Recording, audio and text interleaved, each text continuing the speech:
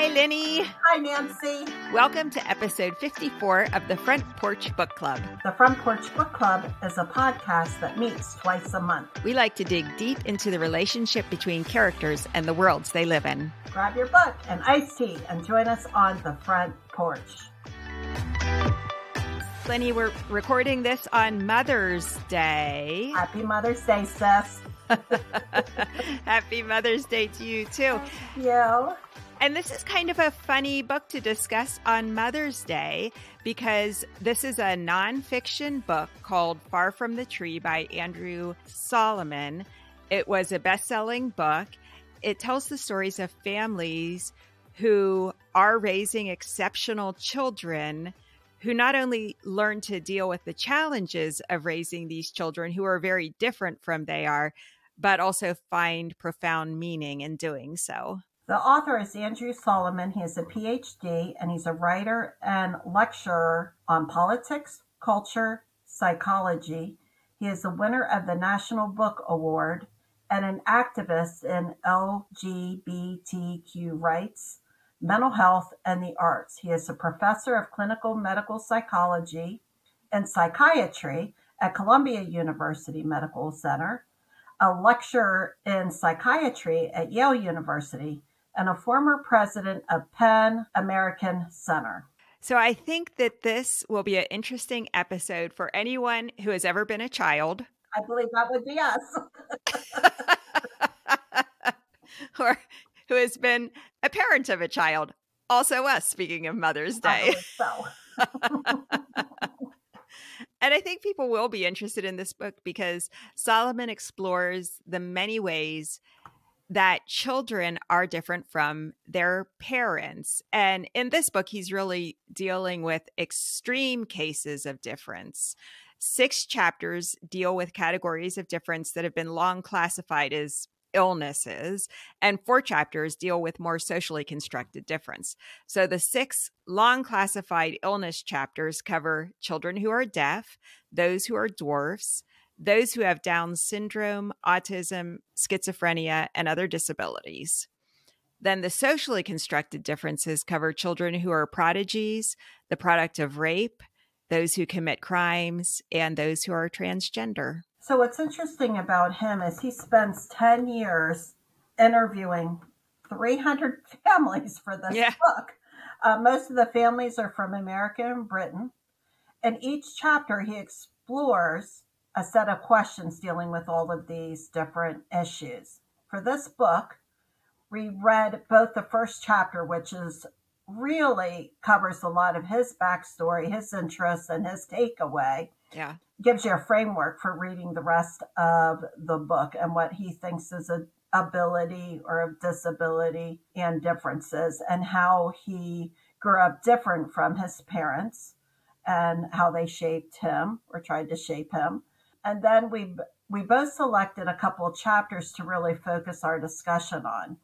So this is really going to be fun and different for us to kind of take this book apart and discuss these issues. Well, so let's start with the overall premise of the book. His thesis is that in large part, people have children to perpetuate themselves. Well, absolutely. I think we do, yeah. Well, but very specifically, not to just perpetuate the human race, but to create little mini me's. Yeah. Is that just self-evident to you? Yes. Oh. So that's not so self-evident. Oh, okay. To me. I don't know. That's so funny. Yeah. Okay. So, so you're totally on board with him then. Yeah, I thought so.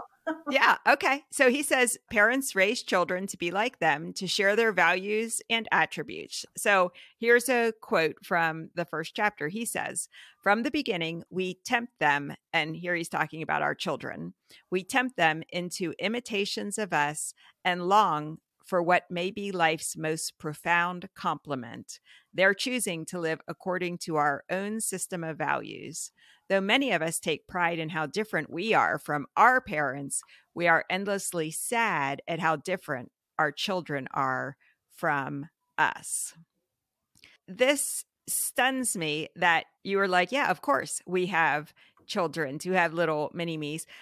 I actually don't really remember thinking that I was going to have a child to have a mini me. I will tell you, I do remember when we were thinking about having a child, I thought, well, if we have a son, I hope he's a lot like Brian, my husband, because Right. Brian is such a wonderful person. But beyond that, I didn't really have that much of an image, I think, of our son being like little mini versions of us. Maybe more, I had an image of him being the best of both of us, which is an impossible thing to think your child is going to be the best of both of you.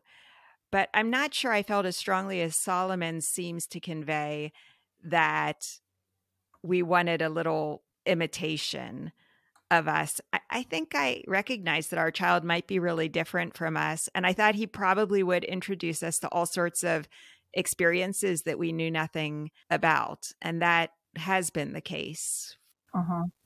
Well, I think what you said is he wanted the best of both of us. And that's kind of what I envisioned for my son, too. Yeah. But I took it way, way past that. I figured I knew what he was going to look like. Oh, He's going to have, oh, I really hope he has my eyes, Eric's this, mine, da da da da da. I had a face in mind. And when he came out, he had exactly the opposite of what I had visioned. And really? I am telling you, I was like, this is a stranger. Wow.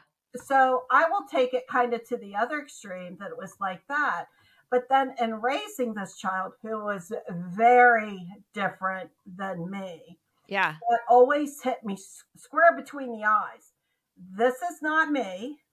This is somebody very different from me that I'm raising. And I've got to figure out how am I going to raise this child that is so different from me in so many ways. So Yeah. it's obvious to me that I sort of had that in mind. I thought, well, this is going to be a piece of cake. I know how to raise kids. But it was hard and it was challenging because he was very different than me. Well, that's interesting because it also like makes me think of Venus and Serena Williams and their father, for example.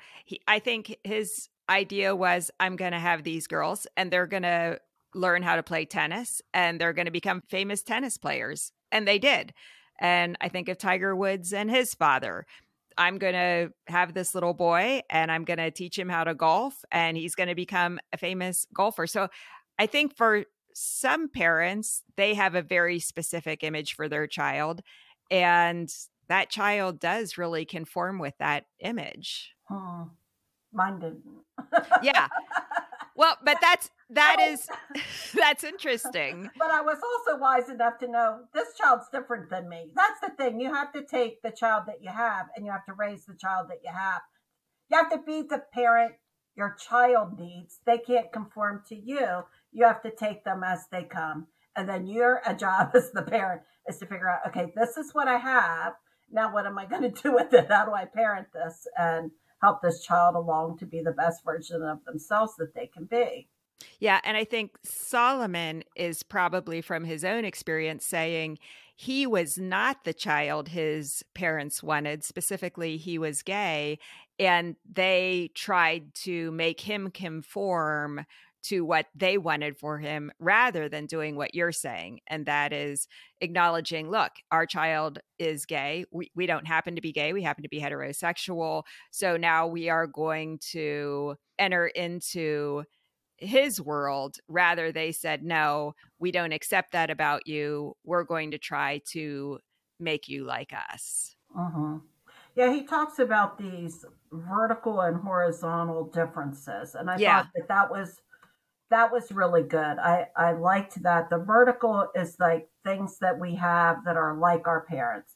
Yeah. They might, at least a small child, might share their religion, their ethnicity, unless they're adopted, their DNA. They're going to be similar to the parents in some ways. The horizontal ones are things that are different. So, in other words, he had the horizontal as he was gay, but that was an emerging development for him too. So he wasn't always clear to his mom. I mean, I thought that he did a pretty good job depicting a mom that loved him very much, that went 100% forward doing the best she could raising him, Yeah. but kind of like trying to figure stuff out too, but he was figuring stuff out about him. Yeah, but like he wanted, as a little boy, he wanted the pink balloon. And his Yeah. mother was like, basically, you cannot have the pink balloon. Your favorite color is blue. You're going to have the blue balloon. Yeah. That's true. She did do stuff like that. Yeah. It was a different time too, Nance. Definitely. I think he was born the same year I was. And so as I was tracking along his personal journey, and what he said was the context of his coming to understand his sexuality and some of the barriers along the way. Yeah, I was kind of tracking, thinking, yeah, in the 70s and the 80s and the 90s, those were different times, all the way to present, which is a whole different Yeah, environment. people wouldn't think anything of a child walking down the street in any color pulling the hat. They wouldn't. Exactly. So it's interesting that you said when you had your son, you looked at him and you were like, wait a second, this is not what I expected my son to look like. This is a stranger. And Solomon uses that same terminology. He says, parenthood abruptly catapults us into a permanent relationship with a stranger. And the more alien the stranger, the stronger the whiff of negativity. So you're asking, I think because he looked different, did that hurt or help my bonding? Maybe initially physically, because I was like, I don't think this is mine, but it's got to be mine.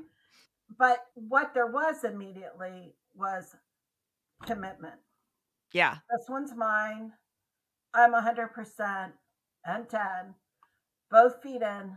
This is mine. Whether he looks like me or not, this is mine. Now think about somebody who gives birth to somebody who has a serious disability. Right. They can tell the disability from the moment that baby comes and lays on their belly or chest. That wasn't my case or my experience, but I can understand that. You're still going to have that love. You're still going to have that commitment. I like that he says all kinds of attributes make one less able. And so talking about physical disabilities. Mhm. So he says illiteracy and poverty are disabilities. So are stupidity, obesity, and boringness. Extreme age and extreme youth are both disabilities. Faith is a disability insofar as it constrains you from self-interest. Atheism is a disability inasmuch as it shields you from hope. One might see power as disability too, for the isolation which it imprisons those who wield it. I thought this was interesting too, that he says, look, I just picked these grouping of illnesses and socially constructed disabilities, but there are many, many ways that children are different from their parents, and many ways that can be a barrier. Right, because they're not like their parents. So thinking about the balloon and this boy, we're all different from each other. And he talks about that. We're differently abled than one another. And then the parents are left with the decision of which do you protect and which do you indulge. Right. So with the balloon concept, you're like, maybe that's something I'm not going to indulge, but I don't want anybody harassing him or saying anything. Mm-hmm. I kind of let her off the hook a little bit, except for he remembers the story. So it was important to him. He really wanted the pink balloon. It took that seed plus a lot of other little ones along the way to realize, wait a second, I'm liking what other people might not like.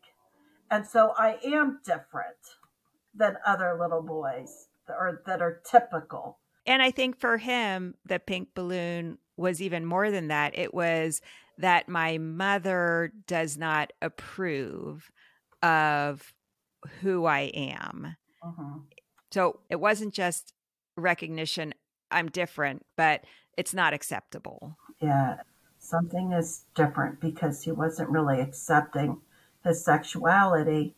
I think kids nowadays probably have an easier time with it. At least that's what I see in my little world. But back then, you might not have even known what gay was, just to kind of try to put some pieces of the puzzle together for himself. This also made me think of kids who are first generation college students who go off to school.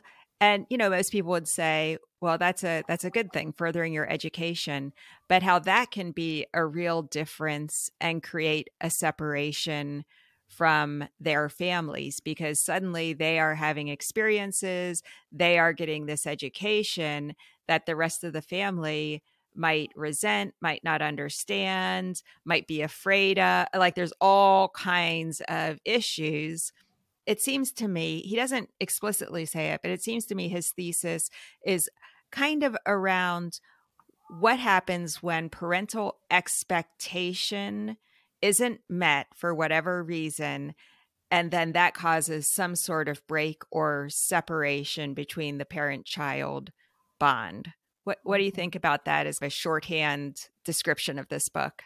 Yeah, that's a pretty good synopsis. I was thinking of the first generation college student, and it really is the expectation too, because Yeah. a lot of it is a lot of hopes and dreams. We came this country to put a better life in front of you. You will be a doctor or a lawyer because nothing else will work.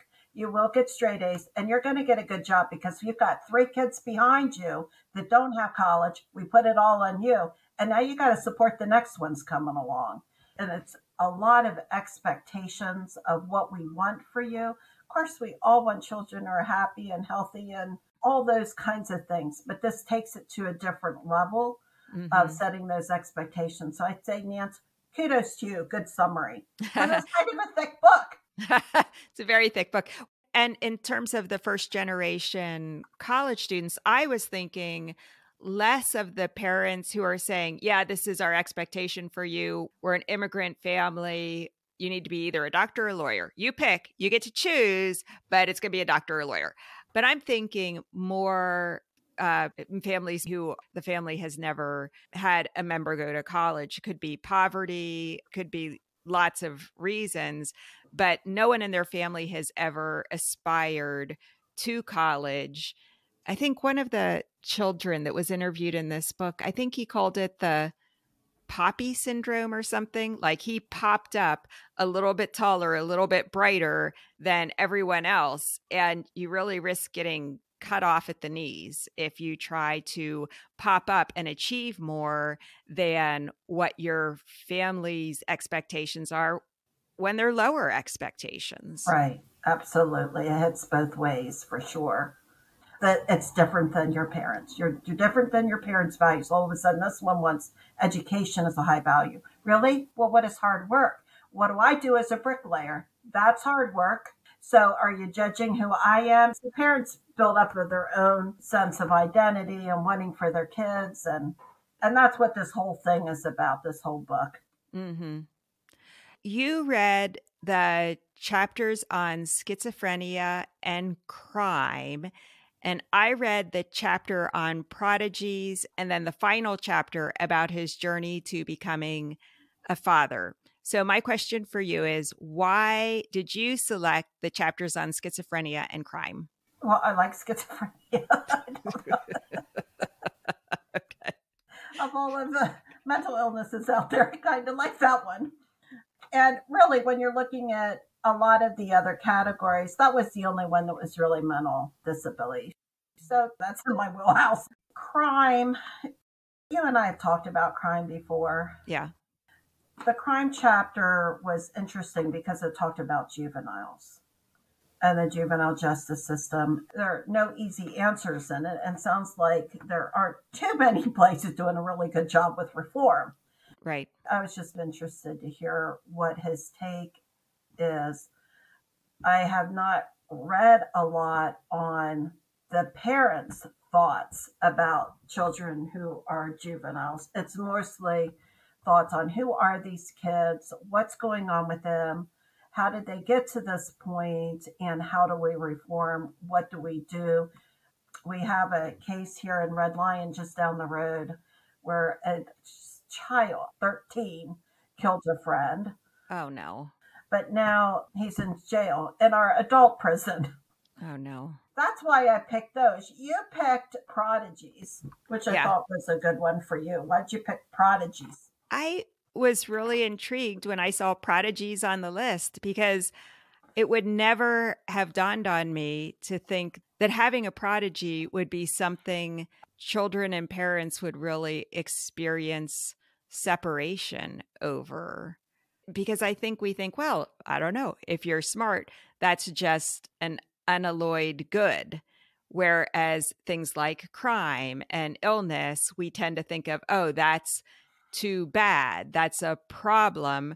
Whereas, I don't know, if you're really smart, that seems like a good thing. So I was really interested in what he had to say about prodigies and what I was missing in terms of thinking about that as difference. Okay. And then I read the final chapter, the father chapter, because I was interested in the whole arc of, in chapter 1, learn about his experience as a son. So I was interested in kind of finishing that arc and seeing at the end of the book, how had he changed through this experience, and then his experience reflecting on being a father himself. So should we start with schizophrenia? Let's start with schizophrenia, since it's your favorite mental illness.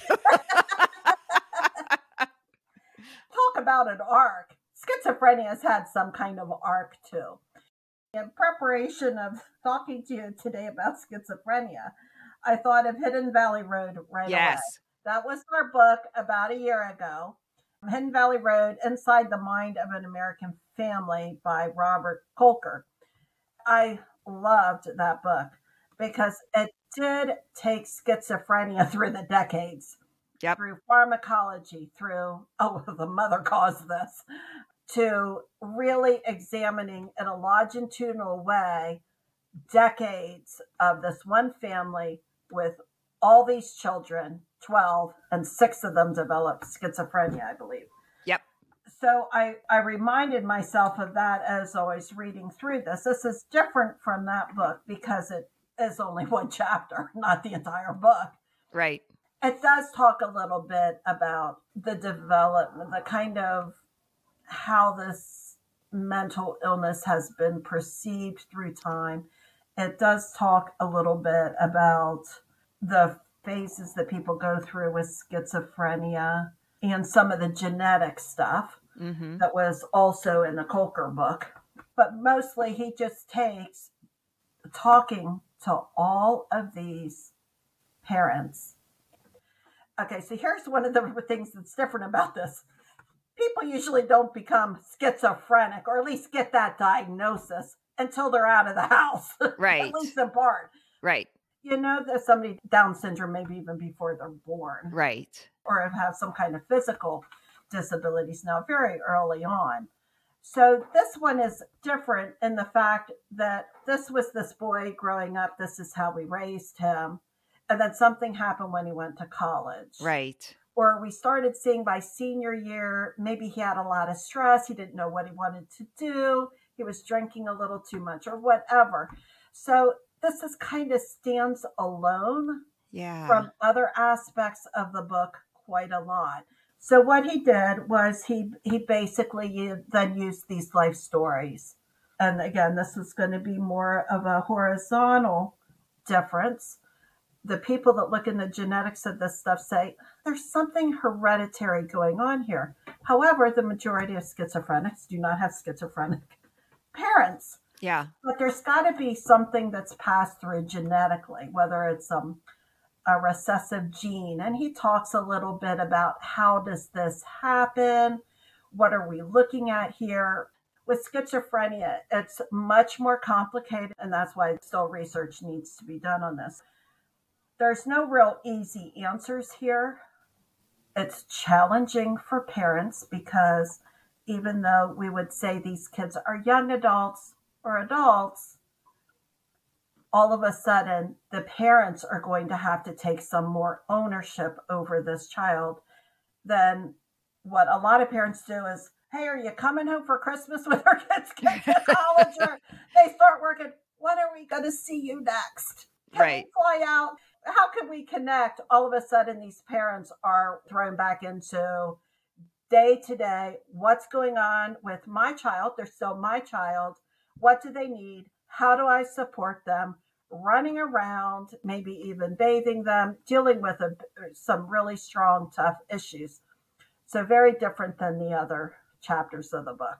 Yeah, it seems like this would be such a difficult illness to deal with because you're right. At the onset of this might be when you feel like, as a parent, you've launched them.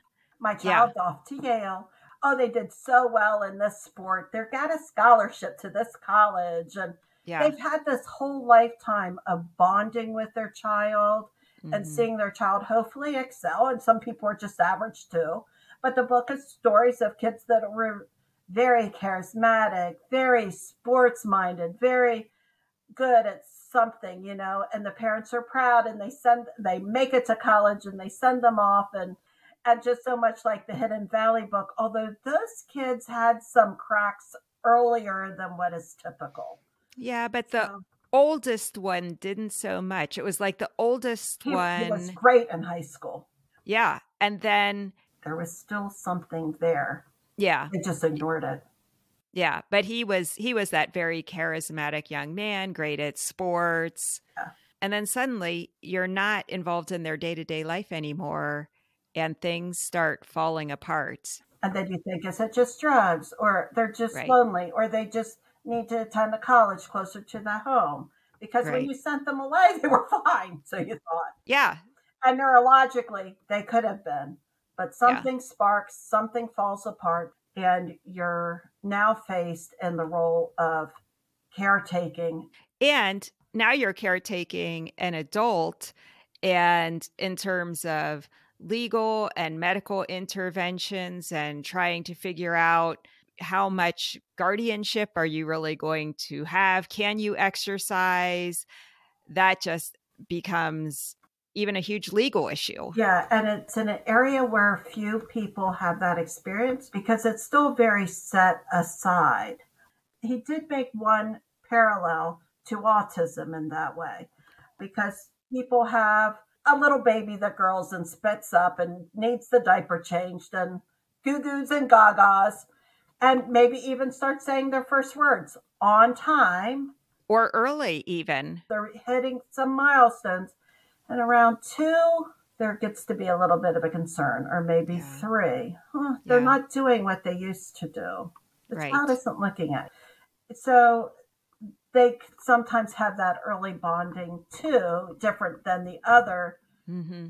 differences that he talks about in this book. But boy, by Hmm. the time your child's going off to college, you think, "Oh, got that one done."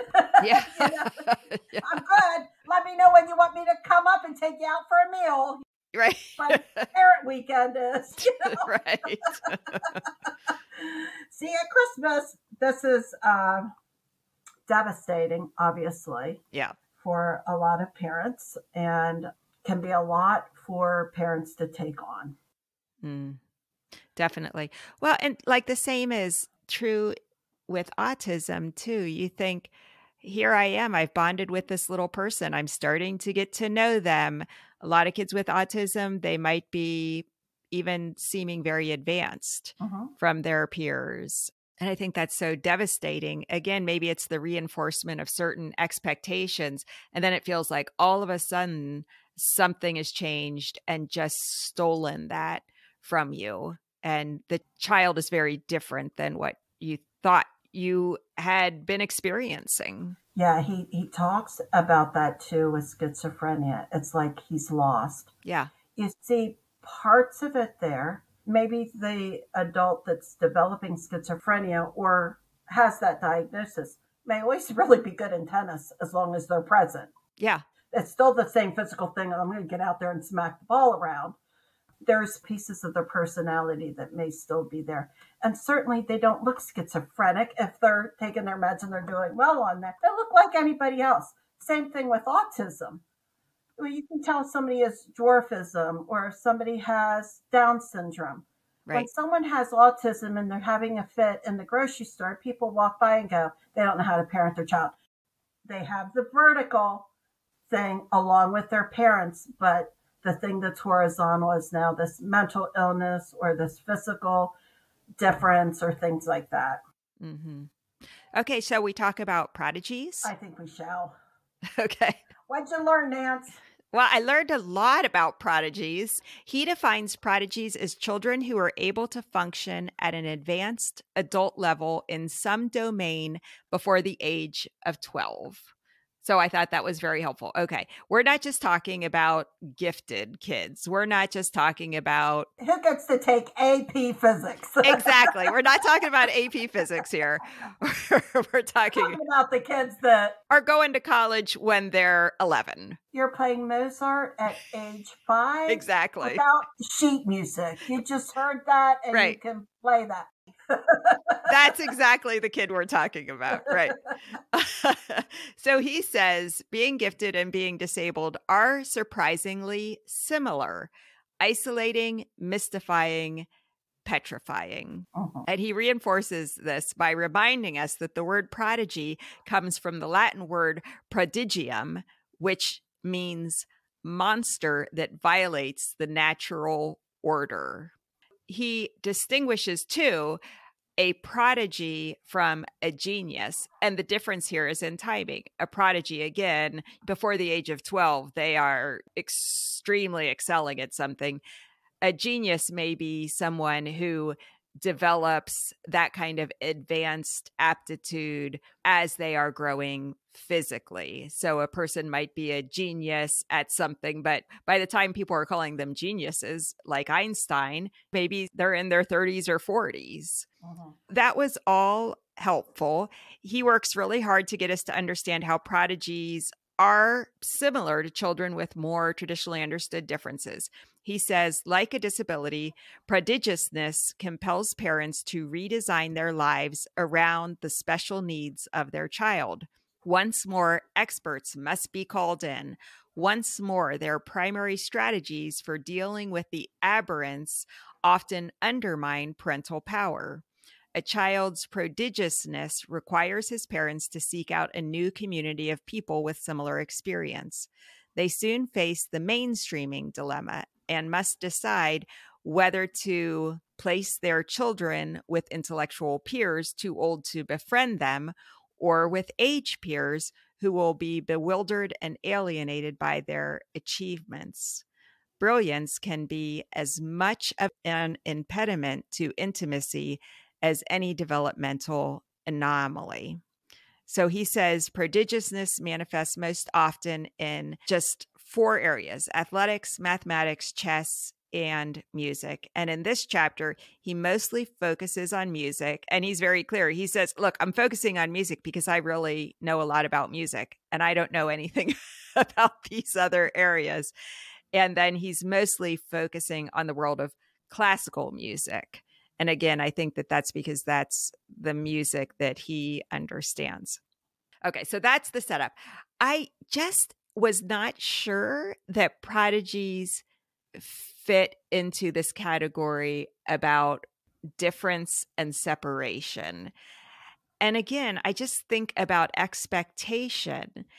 I think most parents aren't expecting to have a prodigy, but it seems to me when these parents understand, oh, wait, yeah, my 2-year-old is sitting at the piano and playing Mozart, it's not so much that their expectations are dashed, but rather the challenge is that their expectations may overwhelm the child and who the child is. So it seems like the parents who ended up damaging their child are those who want to exploit that prodigiousness or channel it in ways that is damaging to the child. Like they are seeking monetary gain or fame. And maybe the argument is the same as the one you were making. I mean, it's just a very different kind of separation.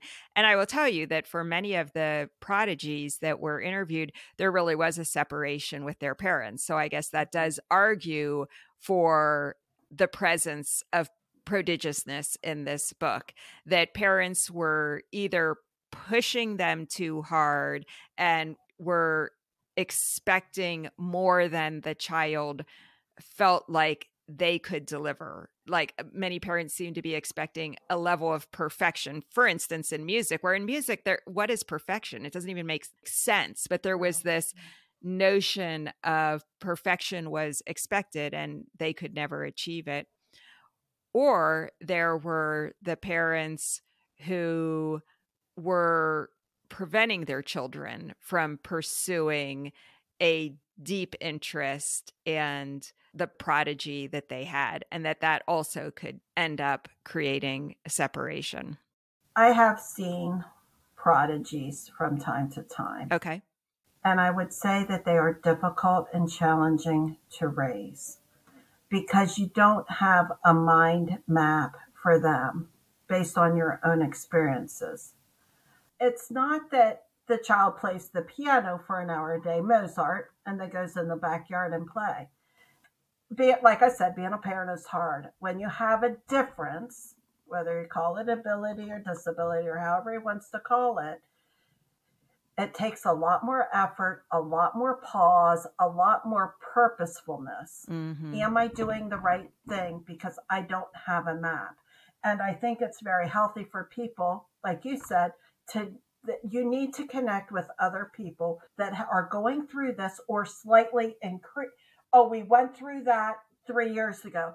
This is what we did. This is what we wish we would have done. Yeah. Because it is challenging, and I see parents challenge with it. I remember my own challenges and my child's differences can feel very isolating. It can feel very much like I don't know if I'm doing a good job. I think the key there is connectedness, and if we can all just take our child with what is given to us and then do our very best at, okay, this child is different than we are. Let me meet the child where he is and help him along. Easier said than done. I think most parents try to do that. Very challenging for the prodigy, too. This chapter did make me think about Howard Gardner's 8 intelligences. Oh, yes. I love those. Yeah. And so he really focuses on musical prodigy, but the 8 intelligences, it seemed to me children could be prodigies in any of these. And so the chapter felt very narrow because it only focused on musical prodigy.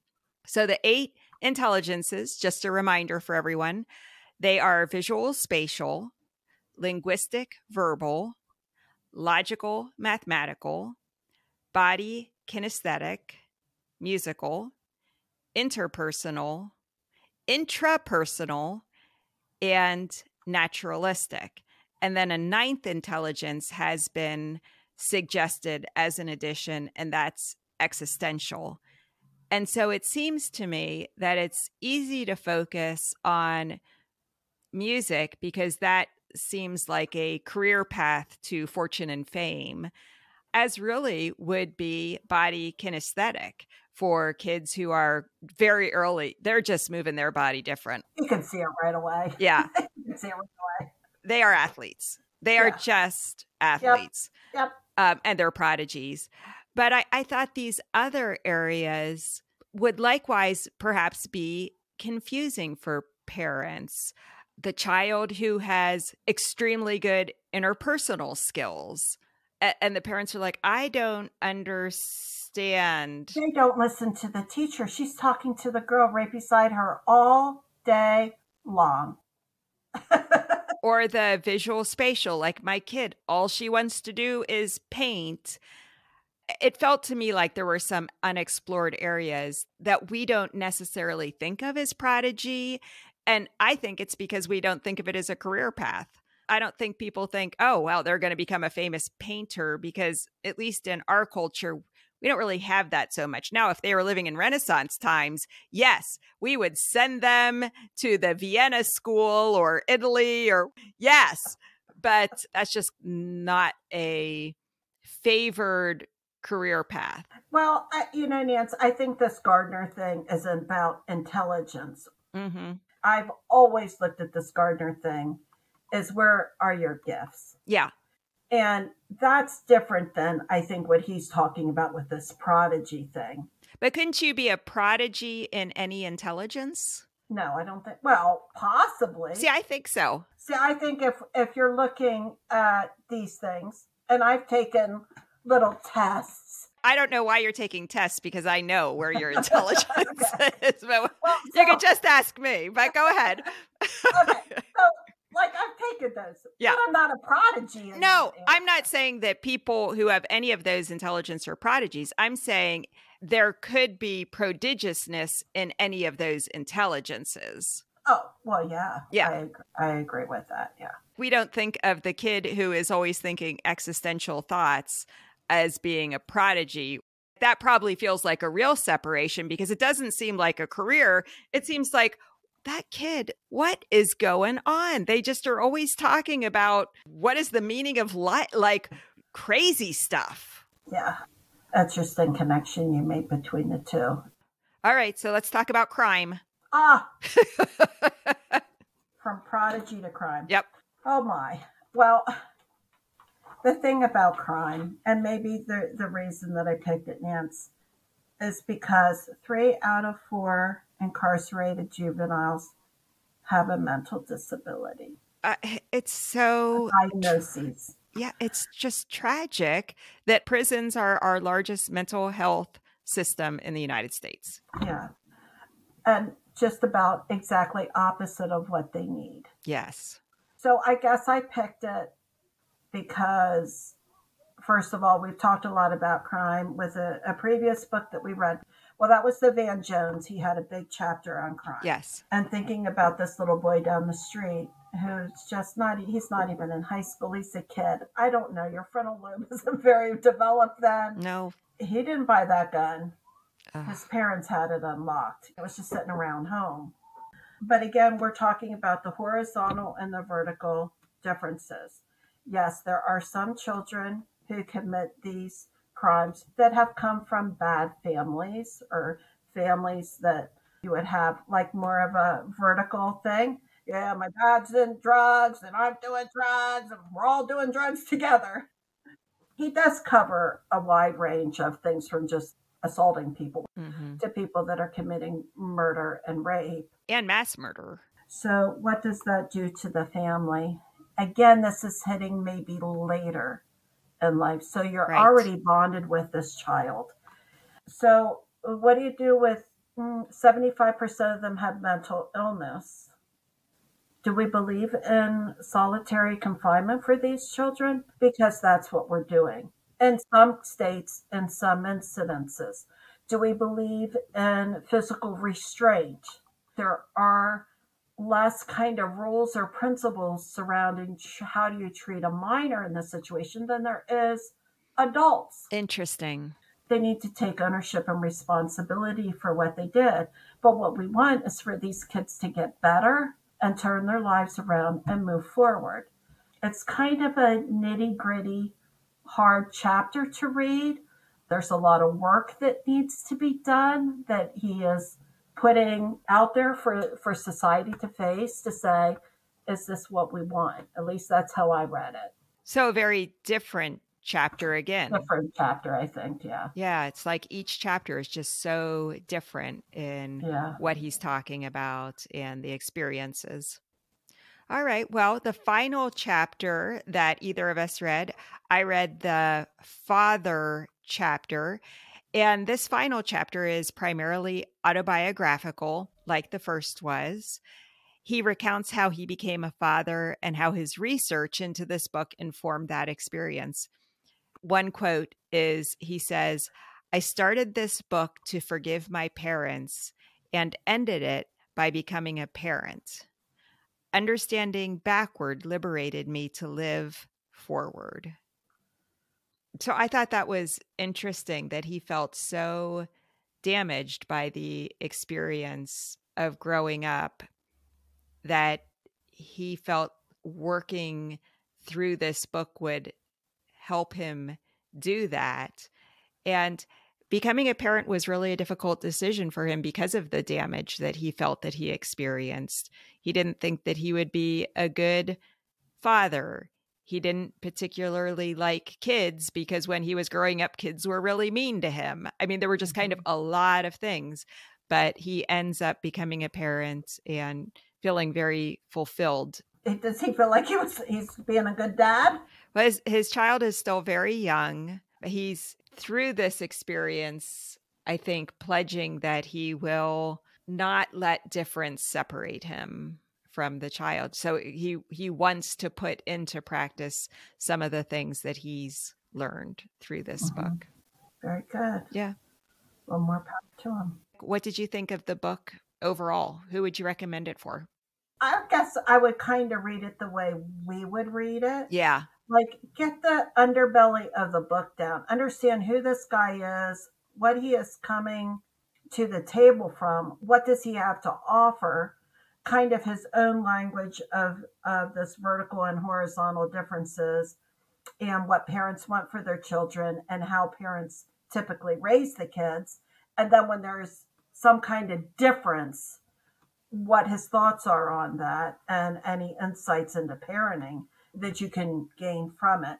But I think I'm going to say, from the schizophrenic point of view and the crime, and I'll even say from the homosexuality, because that first chapter is his grip on his life and his emerging sexuality, that I think is affirming people to realize there are other families that are working through whatever it is that you're working through. So even though the book is quite thick, I think you could be happy saying, hey, my child falls under one of these categories. Let me read chapter 1, and now let me read what other parents are saying about raising their child who has Down syndrome, or their child who has committed some horrible crimes, or their child who has struggled in this way. And then let me take from that what is helpful to me. What do you think, Nance? Yeah, I think that makes a lot of sense. I think the book is almost 1,000 pages, at least the hardback. I agree. I think that picking and choosing makes a lot of sense. And over, at least in the chapters that I read, he talked so much about, I felt so much affinity for these children, for instance, like the prodigies, because their experience felt so much like mine, even though mine was because I am gay. And I felt so much affinity for children who are deaf because they were separated from their parents, and the parents wanted them to get the cochlear implants, but they didn't want to. They're like, no, this is who I am. So over and the way I am. Yeah. So over and over again, he reinforces that this whole idea of difference is unifying in a lot of ways, and that parents and children aren't alone, because there can be lots of different sorts of differences. But again, it's that kind of separation, and how can parents and children reach across that chasm and find acceptance and love and even meaning in those differences. Yeah, very good point. I'm glad you brought that point up about it was because of who he was that he reached out to these other groups to learn more about them, and saw that they were kind of all into it together. Yeah, because they were all different in some way. Yeah. Okay, well, interesting book. Yes. Yeah, we're only doing one drop on this book. That's right. We did 3 on the last one. That's right. We had to go to Afghanistan 3 times and figure that out. Right. So we're only going to do this book with you and I talking about it. Then we'll be back on our regular schedule. Right. So in June, we're going to discuss Our Missing Hearts by Celeste Ng. This instant New York Times best-selling novel introduces us to 12-year-old Bird, that's the name, whose mother disappeared and whose books of poetry have been banned. A mysterious letter and drawing sets him on a quest to find her. Ooh. Sounds great. Yeah, so we're looking forward to doing that. Definitely. Well, thanks for listening. Our website is frontporchbookclub.com. If you enjoy our podcast, tell a friend about it. We'd love to reach more listeners who love books. Another way to help us is to give us a 5-star review on whatever podcast platform you listen to us on. If you're not sure how to do that, go to our website, where we give you step-by-step instructions at the bottom of our homepage. Great. Our episodes come out twice a month on the first and third Wednesday of every month. Okay, see you next time, man. See you then.